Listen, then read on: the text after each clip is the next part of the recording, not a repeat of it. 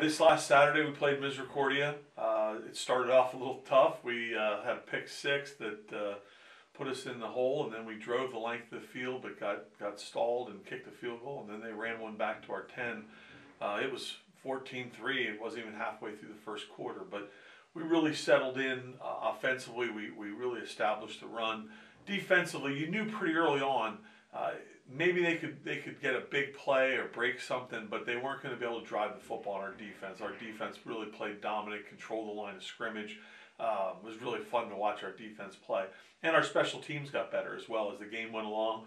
Obviously, our extra point field goal team right now has been really on point.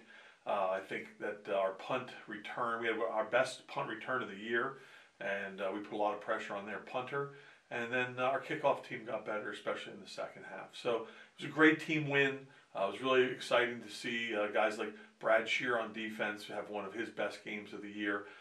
Offensively, we had 4 players on our offense that actually scored out their highest score of the year. So number of players playing their very best here late in the season. And frankly, we wish we could keep playing because we're seeing improvement every week from the entire football team. So we're excited, and it was a good win.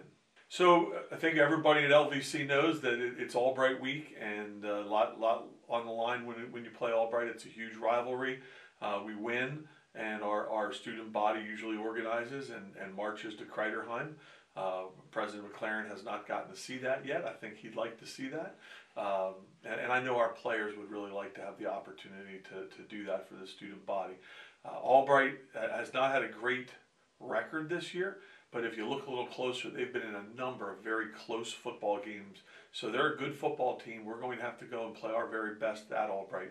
And our team has gotten better and better as we've played on the road. We've played better, but we still haven't won on the road. And our team needs to do that going into the off season. I think it's important that this group knows what it is to win a road game.